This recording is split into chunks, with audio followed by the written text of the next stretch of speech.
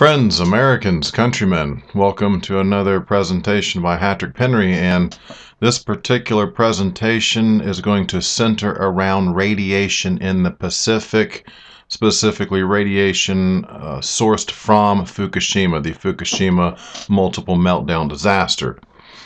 And first what I want to do is kind of go back in time and look at some Freedom of Information documents pertaining to Fukushima from the NRC, Nuclear Regulatory Commission.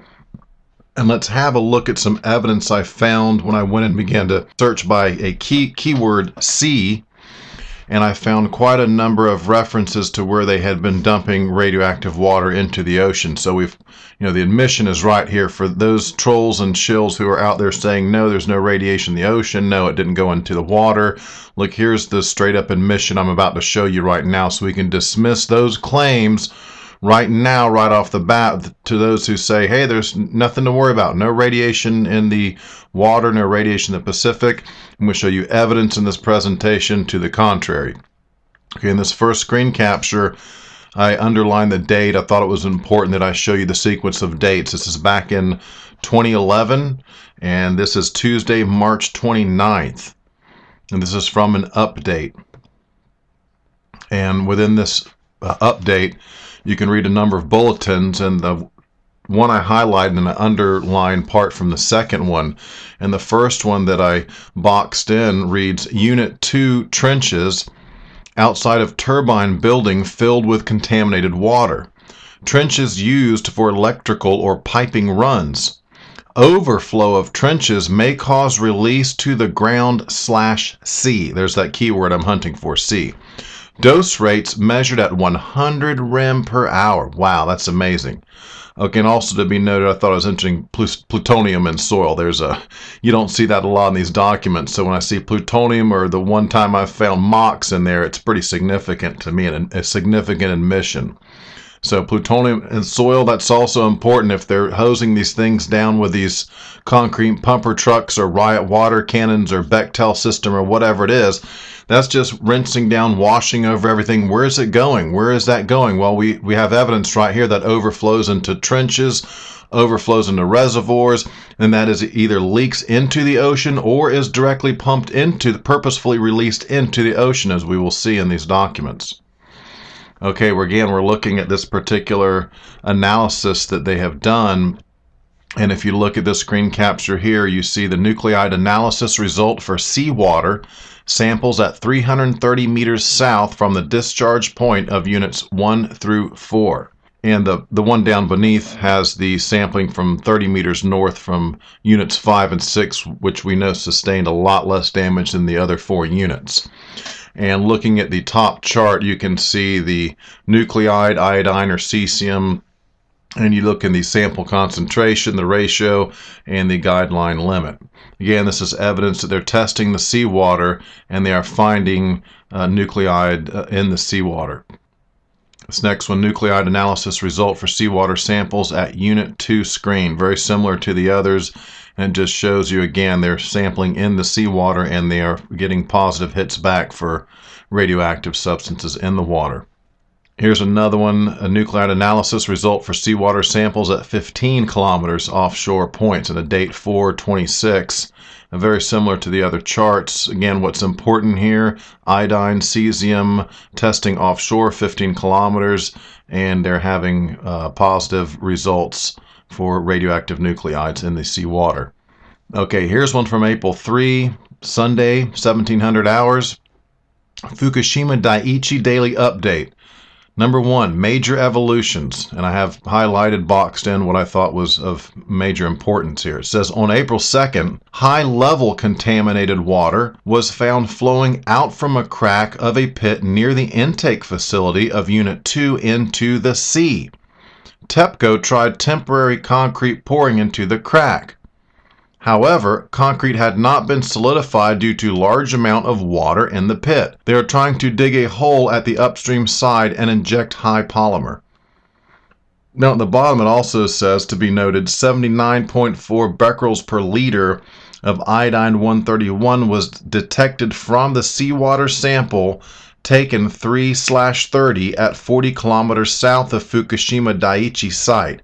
it is 2 times of the reference level. So right at the very top, it's directly there, an admission, high level contaminated water found flowing out from a crack in a pit into the sea. Whether it's intentional or unintentional, we're looking at evidence that radioactive water indeed was either dumped or accidentally leaked or went into the ocean by whatever means.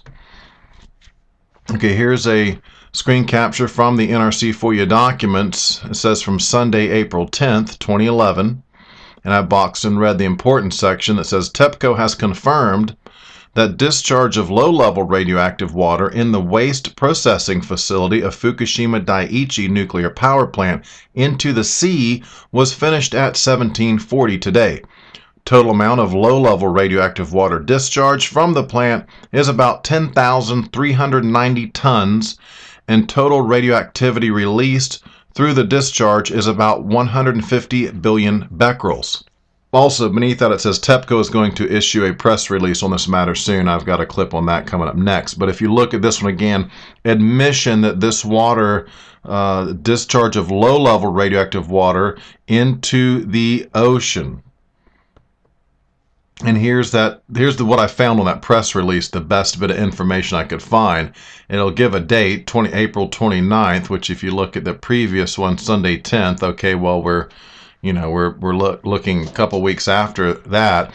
And here is their press release, and this is the plethora of information they're willing to give, or at least I can find in reference to this press release. It says on April 29th, 2011, we started sampling survey of the seawater at 5 points in the 3-kilometer offshore area of Ibaraki Prefecture.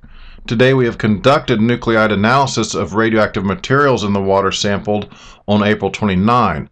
We have reported the result of the analysis to NISA and the government of Ibaraki Prefecture as per attached. So we don't get a lot of information, just says analysis of radioactive materials in the water sampled. So it says they did sample radioactive materials, but the press release, or at least what we get out of the FOIA documents, doesn't really tell us a whole lot.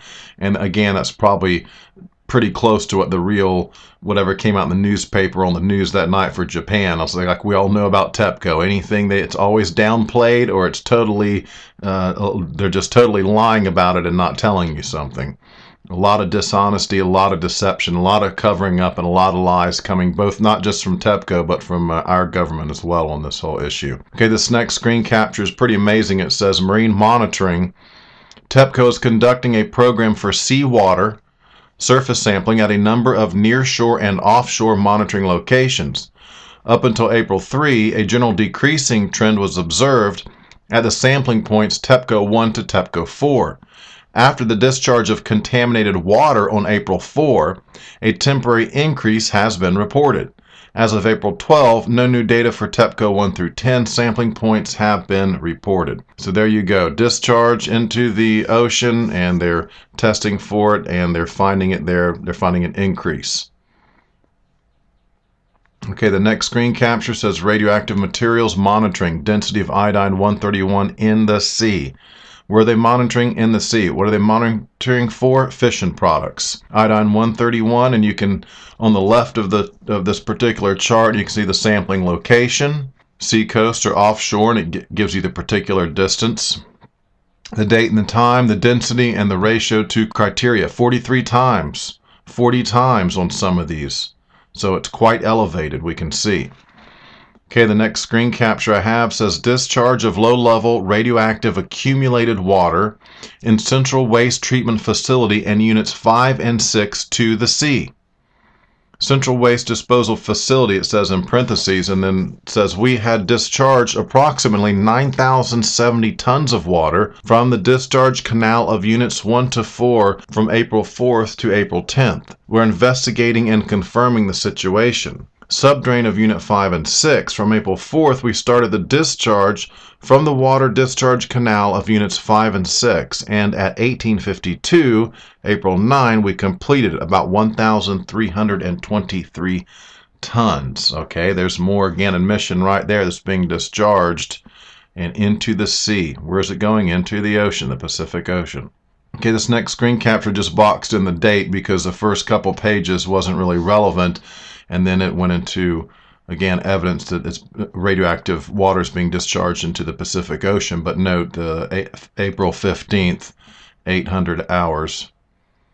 And the next screen capture was the relevant section. I boxed in 3 areas where one says discharging water in subdrain of Unit 5 to the sea, 950 meters cubed, for April 4th, 2100 to 8 April, 1214. Those are the time hours, I guess, 2100 hours, 1214 hours. To the right of that, it says discharging water in subdrain of Unit 6 to the sea, 372.6 meters cubed, 4 April 2100 to 9 April 1852. So this is taking place over a number of days. And to the right of that, again, draining water, concentrated RW to the sea with a directional arrow pointing towards the sea, 9,070 meters cubed. From 4 April 1903 hours to 10 April 1740 hours. So it's an ongoing process, and quite a bit of concentrated radioactive water is being discharged into the ocean. Here's the absolute proof of it.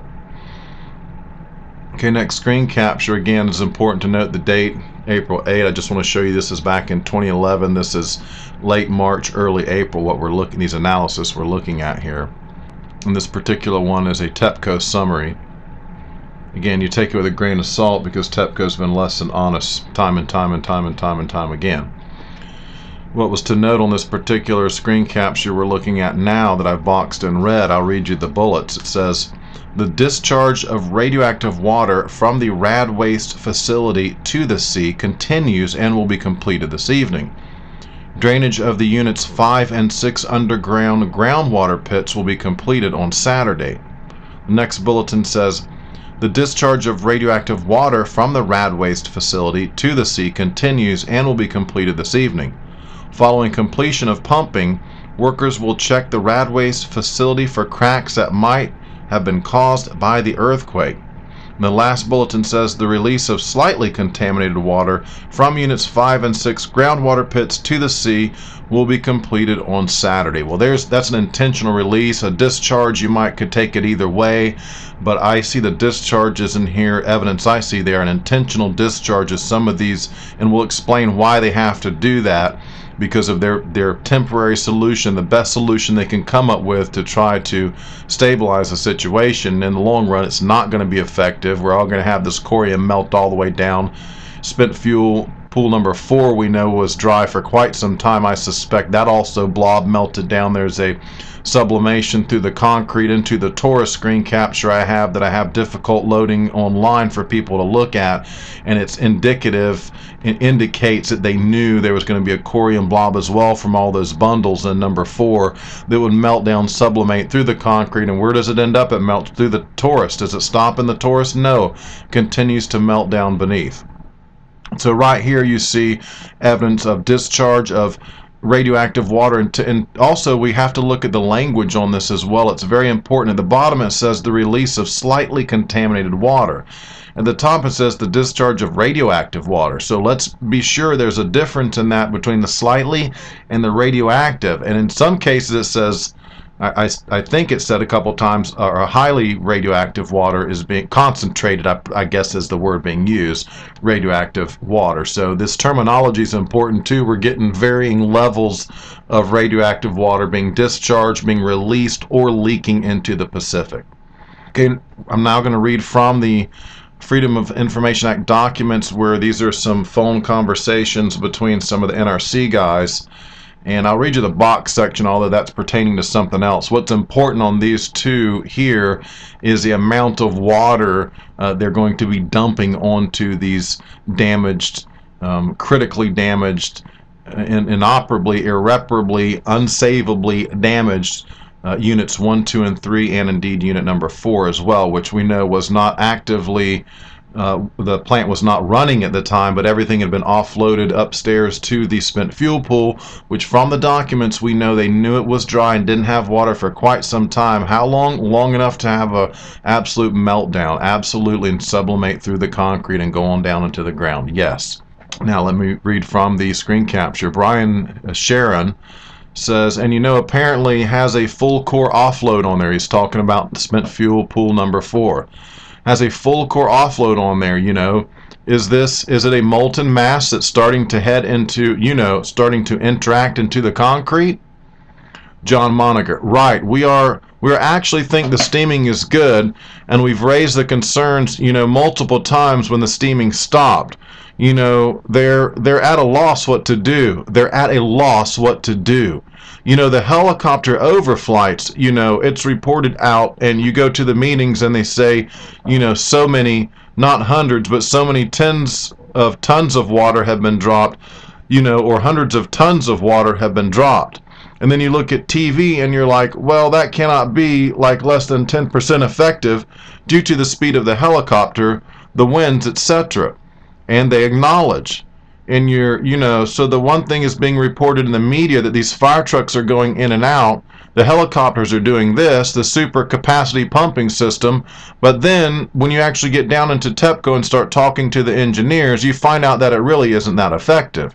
So we, in terms of, that pool, or even Unit 3, I mean, Unit 3 was, they believe Unit 3 was, they believe Unit 3 was dry, and it was multiple days before, they got those first fire trucks in. So that's why they put their priority on Unit 3. And they believe they had some time on Unit 4. They had moved some equipment over to Unit 4.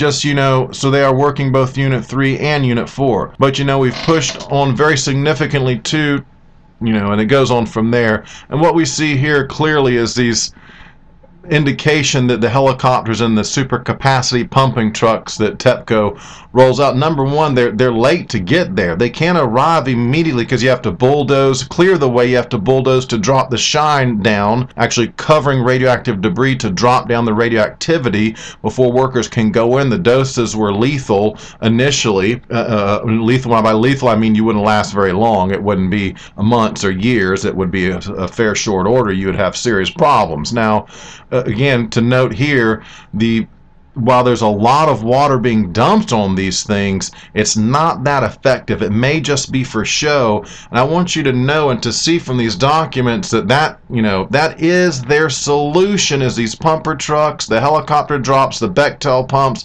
And in the end, you look at it, it's like straining at a giant, massive beast, and all you have is a little tiny toothpick to do battle with them. It's the best thing they could come up with. Again, all this water that's being sprayed and poured and dumped, where does it go? It leaks into these pits. These pits are drained. These pits are discharged. This has been an ongoing process. Now, at the point where the corium blobs melt down beneath the toruses into the ground and down into groundwater underneath the bay and what have you, then it's unreachable. There's nothing more you can do about it at that point. And this is what I'm being told indeed is exactly happening right now in Japan. Okay, this screen capture here, this next one shows us water sprays to Unit 3 having little or no impact. I wanted to show you that in these documents, and there's plenty more references to this, that the water dumps, the sprays from the concrete pumper trucks are having little to no effect. And the NRC is very well aware of that. They're also well aware of how long it takes to get in and even begin to try that ineffective little, straining, swatting at this giant dragon. It's not doing a whole lot of good. Okay, a couple more things I want to read you, and these two have to do, I believe, if I'm not mistaken, okay, correct, it will go into some kind of amount of the water that they're spraying. I want to give you an idea how much you're just spraying over all this radioactive material, blobs, broken bits of debris, fuel pellets all over the ground. The shine's so heavy they're having to bulldoze stuff over to drop it back for workers to go. And this is all being just sprayed with this mess of water that's trickling down into pits, trickling into the ocean. You need to know that. John Moniger says, and also the helicopters, all those systems are really not highly effective, or actually just marginally effective. And the problem is, we're shooting from so far away, you have incredible losses. Brian Sharon, right.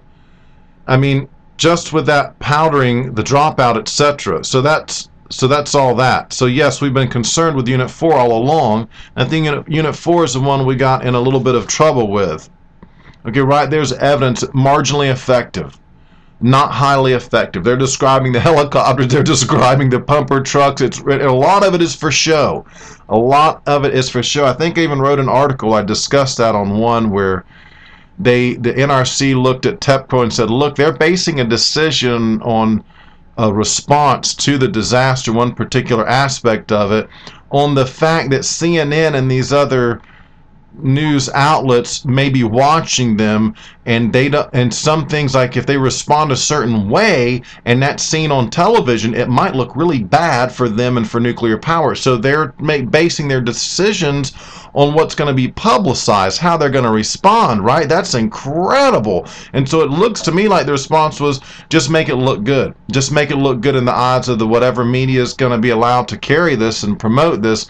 We want it to look like we're spraying it and dousing water on it and everything's under control and stabilized. That's nothing could be further from the truth. Okay, the next screen capture, they're going to actually talk about gallons per minute. John Moniger says, yeah, the engineering drawing, yeah.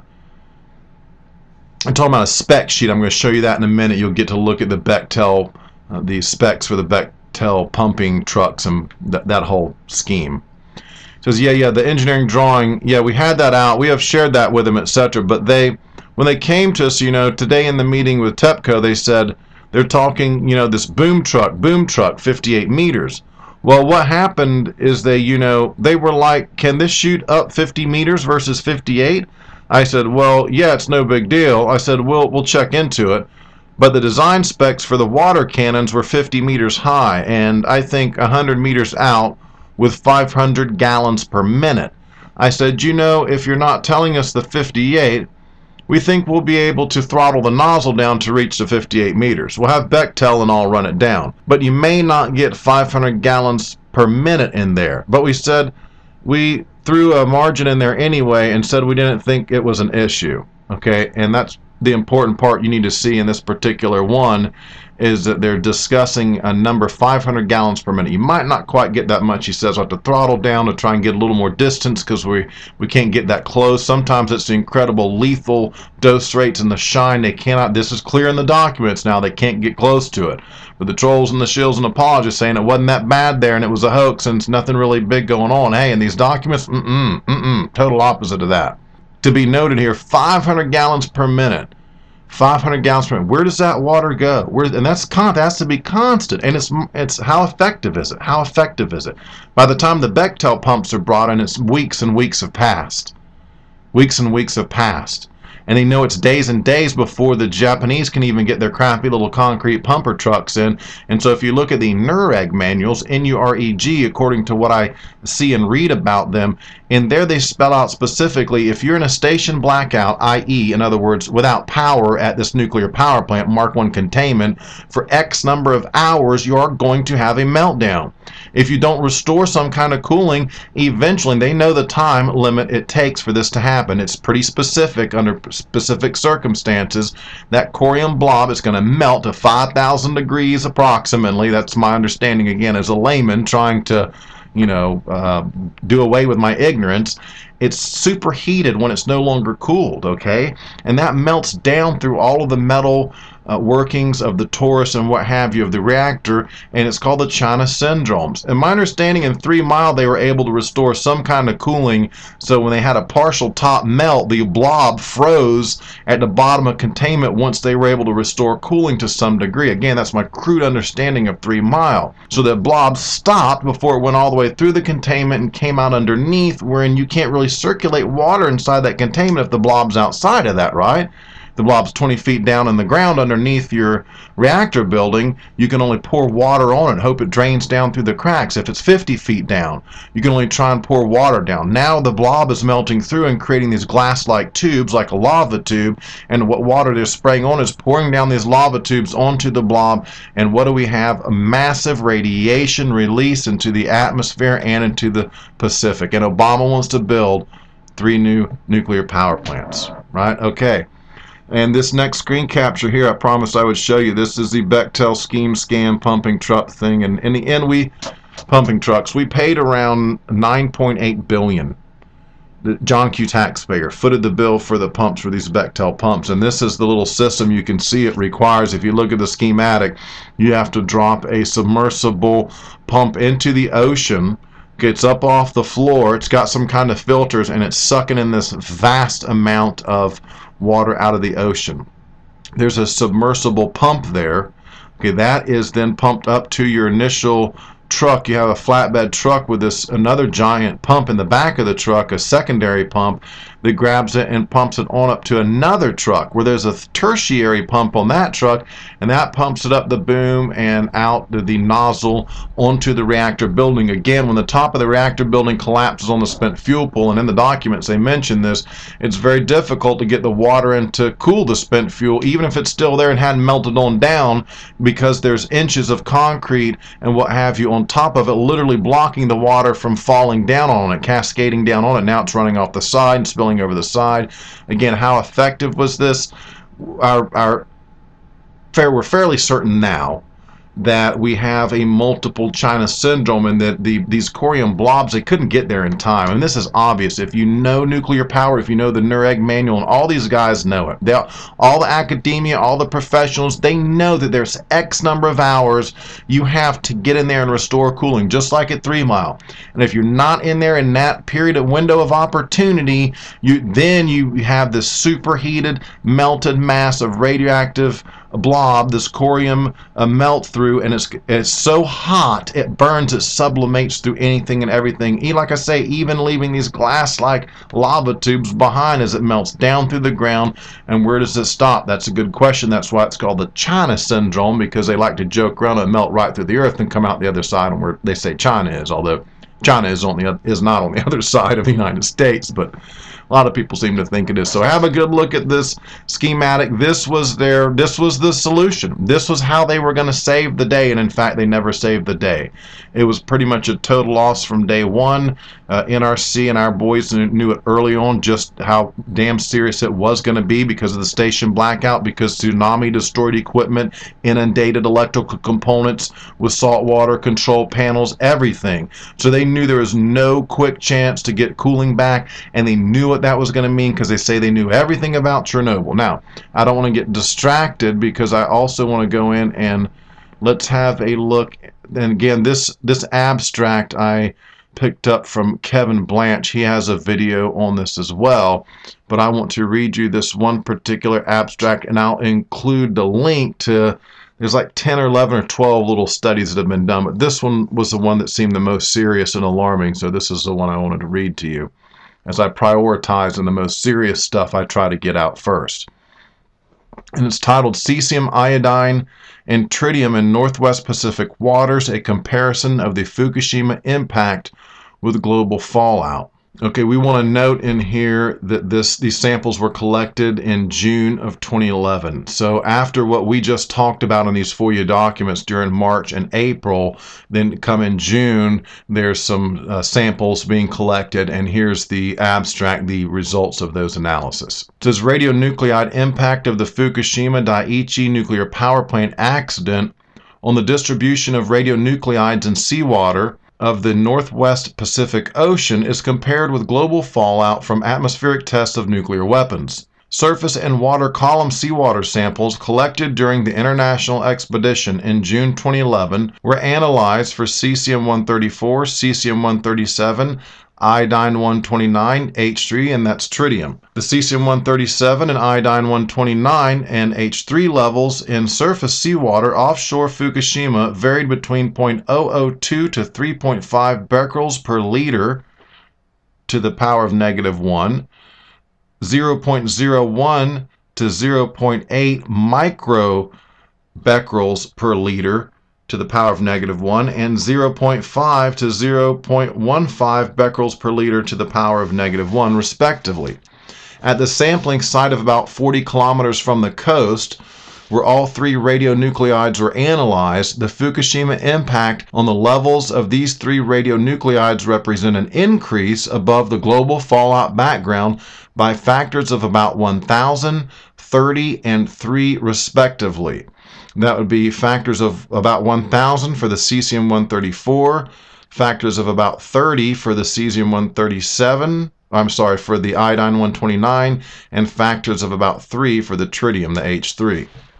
The water column data indicate that the transport of Fukushima-derived radionuclides downward to the depth of 300 meters has already occurred. The observed cesium-137 levels in surface waters and in the water column are in reasonable agreement with predictions obtained from the ocean general circulation model, which indicates that the radionuclides have been transported from the Fukushima coast eastward.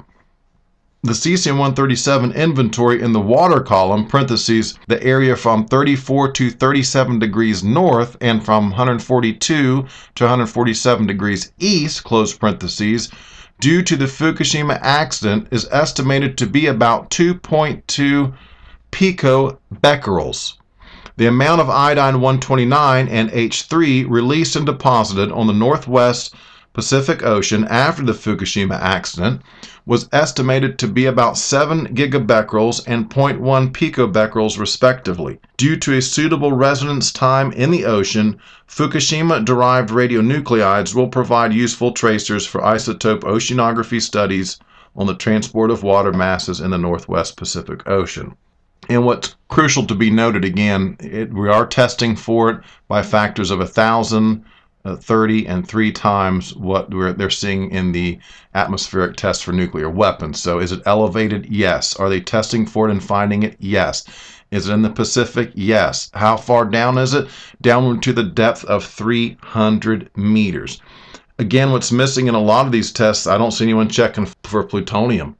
And that seems to be a red flag for me. Why are they not testing for plutonium? Is there a reason for them not to test for plutonium? Okay, let's see. We covered the FOIA documents, and then we covered that particular abstract where they have tested for in the Northwest Pacific up to 300 meters down radioactive iodine, cesium, and tritium. And the last thing I want to cover on this particular broadcast, if that's what you want to call it, I want to go in and look at what the recent news that just came out today that's prompted me to get off my butt and really get on this and get this out here, because it's important you have this information and you can judge for yourself how you feel about nuclear power and not just listen to Obama and Mitt Romney telling you it's, clean, emission free, a wonderful way to produce electricity. So let's have a look at the article from the 8th of July. This is one on E&E News. I like the threads in E&E News. I like the people in the comments in the threads of E&E News. And if you read those threads are even more important than the article itself, because in those threads explain if the article's propaganda, what part might be disinformation, what is inaccurate. And right now it seems in the threads are kind of run and controlled by the public at large. Like I said in a video I posted on YouTube earlier today, my mom goes into E&E News and logs in and makes comments all the time and finds her comments are deleted. So the humans that come in there in the threads, by and large, are good people keeping the trolls at bay. But whoever's controlling E&E News in the background can go and delete your comment. And so I've been very clear on this on a number of instances. There's a couple places that will talk about the disaster, even mentioning FOIA documents and give some good information, but it's still by and large low level when you look at the worst of the worst and the true reality that's going on there as best we can determine it with the lack of information and the media blackout and so on and so forth. They're way downplaying it. They look at superficial issues, a lot of disinformation, a lot of propaganda. So check the threads, and the people inside these threads by and large are really good people, and if a troll goes in there, they pretty much get called out pretty soon. And this one is titled, this is from the Wall Street Journal, again, like I say, mainstream media outlet, so to take it with a grain of salt. And in the threads in here, again, like I say, they point out, hey, they give you a little bit of good information, but they downplay the whole overall size and magnitude of the disaster, and that's what they're doing. It's carefully downplaying damage mitigation.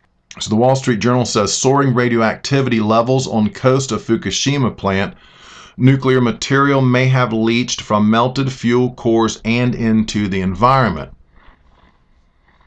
From July 8, 2013, more than 2 years after the devastating accident at Japan's Fukushima Daiichi nuclear plant, operator, and that would be TEPCO, is seeing levels soar of a radioactive element called tritium. The problem spot is on the coastal side of the plant's heavily damaged number 2 reactor, one of the areas where TEPCO regularly monitors groundwater to check for radioactive elements that may have leached from the plant's partly melted fuel cores and into the environment. Okay, and from another article from the GG Press, July 8, 2013, Tokyo Electric Power Company says 2,300 becquerels per liter of tritium was found in seawater sampled off its crippled Fukushima No. 1 nuclear power station Wednesday, the highest level recorded since the March 2011 accident. It is feared that groundwater containing high levels of tritium may be leaking into the sea from the plant's No. 2 reactor building. Well, again, I showed you previous documentation where we know for sure it's been discharged, it's leaked. You know, they purposefully vented into the ocean for any number of reasons. We know this is a fact. These guys like to phrase it in the form of it is feared that it may be. Well, we know they dumped it. We know they discharged it. In the story, and that was old school back in 2011. So what we're worried about now and what this shows now, again, that's why I showed you the initial pouring of water on. Okay, that's one thing. But now what we're looking at is, if that would have been effective, at some point the fission would have stopped. We can agree on that. And these particular byproducts of this fission, like cesium-134, it wouldn't be as such abundance. And then as time goes on and it approaches its half-life, you would see the strength of it and the amount of it would begin to decrease, right? Now that's just simple physics when you think about it. And again, this is based on if you're able to reestablish cooling to the core, to the control, to the fuel rods and everything, right? And if you're unable to do that, it continues to sublimate and melt down through the ground into the groundwater underneath the bay, as the comment I read on my video today from E&E News pretty much spelled it out in an excellent picture. Let me see if I can find this one here. I'll read it to you. It says, "What are the sources of the radiation contaminating the Pacific Ocean? Question mark. Cooling water is dumped into the Unit 1, 2, and 3 reactor runs to cool fuel splatter left behind. This water flows out the bottom of containments 1, 2, and 3 into groundwater and also out of tourist basements. Groundwater flows through corium lava tubes left by the passage of corium 1, 2, and 3. Corium is the melted fuel rods, this blob of melted superheated material. Corium 1, 2, and 3 melted down into the mud rock, then out under the Pacific Ocean, following layers in the mud rock. As corium 1, 2, and 3 melted under the harbor and ocean floor, radioactive steam and water flowed up through cracks in the seabed and into the ocean." And this again rings true with these reports I've heard about cracks and steam coming up. And if you realize at the time in these FOIA documents that we know they were unable to respond, unable to restore power, to come in with this half-assed attempt with a concrete pumper trucks and a helicopter dumps. Wow, it was the worst case scenario, and all those melted through containment. The NUREG manual tells you that. They know they've purposefully let reactors melt down, many of them, to study and know just how long it takes in one of these events. It goes on to say, who will be affected? Millions of fishermen, including employees on factory ships, will no longer find customers for their fish, so on and so forth. There's going to be a major effect in this particular, the Pacific Ocean, and that's huge. That is huge revenue, huge income, and a huge food source. And again, what does Obama do? They raise the radiation limits. That's their solution. Build more nuclear plants, raise the radiation limits, and turn your back and ignore what's in the FOIA documents about this massive multi-agency cover-up. I mean, all these agencies are corrupt. They're all participating in this. We're getting slammed. 1.3 million Americans. That's a conservative estimate to be dead from Fukushima by the year 2030. Hey, do you like nuclear power? 1.3 million Americans dead. Conservative estimate. Now let me go to my last bit of this report, and I want to cover what came out today on the 9th of July. Again, this is from E&E News. I warn you, be careful. Watch some of the guys like Sick Pewter are good people in these threads, and I can't remember all their names right now. My mom's in there somewhere wandering around as well. So keep in mind that in the threads, these guys like Sick Pewter, my mom and others, they're really good people. You get good information from them. They call out the trolls when the trolls show up. Okay, but the overall, I would do E&E News differently. I mean, really, they could have highlighted FOIA documents. They could have really concentrated on the worst of the worst and made it easy for us to access some of these documents and information and what have you. And I don't find it to be so. Now, that to the side, though, however, I am going to report on, I find other places to be a lot worse. I'll put it that way. It does get worse than E&E News by a long shot. You got Alex Jones and InfoWars, right? Okay, I rest my case. Officials report, quote-unquote, troubling discovery at Fukushima nuclear plant. Cesium levels rocket 9,000% over 3 days in groundwater. TEPCO, quote-unquote, can't explain it. From a particular video from NHK World, July 9th, 2013, quote, officials at Fukushima Daiichi nuclear power plant say they've made a troubling discovery. Cesium levels soar in Fukushima plant groundwater. On Monday, TEPCO recorded 9,000 becquerels of cesium-134 and 18,000 becquerels of cesium-137 per liter of water at a well between the number 2 reactor building and the sea. Both radioactive substances were up about 90 times from the level logged 3 days ago. TEPCO officials say they do not know why cesium levels have risen suddenly or what effect the spike is having on the nearby ocean. Okay, here's another one from the Asahi Shimbun. That's another news agency, Japanese news agency. Tokyo Electric Power Company said radioactive cesium levels in a well at the Fukushima #1 nuclear power plant on July 8 were 90 times higher than those measured at the same site just 3 days earlier. TEPCO said July 9 that cesium levels of 27,000 becquerels per liter, the highest cesium levels found since the onset of the March 2011 nuclear disaster, were detected in water samples a day earlier from a well on the seaward side of the #2 reactor building. We do not know why only cesium levels have risen, quote-unquote, a TEPCO official said.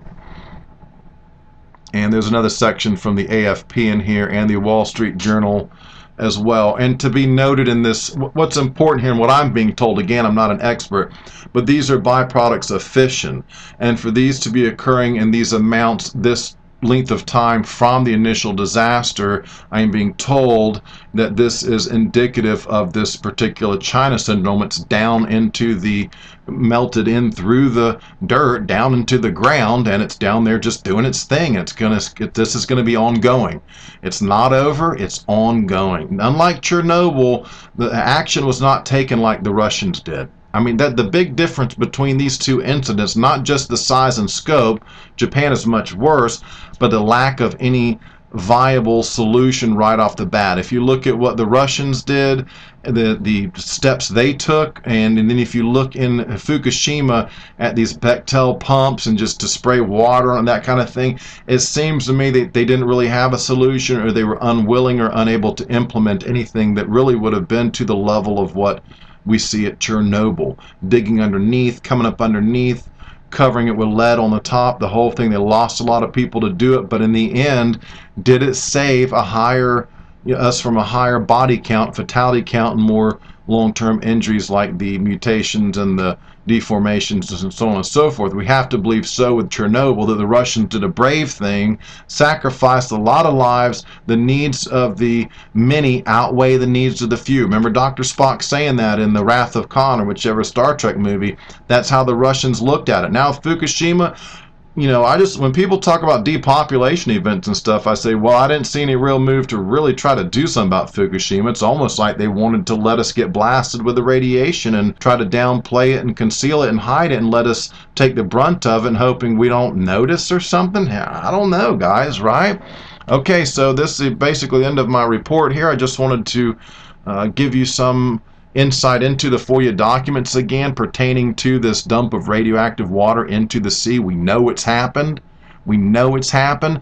And now, you know, years later, what I showed you before was from right after the incident. Now, years later, we're having the same kind of byproducts of fission being discovered in the wells and off the coast of Fukushima. So that is indicative to us of ongoing fission. The corium blobs are still reacting, melting down. It's ongoing, right? And with no end in sight. Okay, and that's in the presentation.